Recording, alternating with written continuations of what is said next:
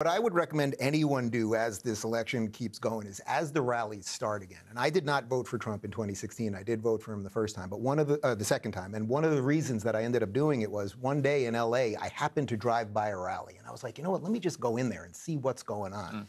And there were black people and there were Latinos and gays for Trump. And it was a joy fest. It was a party. American flags everywhere. It wasn't some coalesced idea of let's take out democracy or take out the Marxists or anything else. It was basically kind of like an FU to the system and then just this mix of politics. I mean, that's the interesting thing about Trump.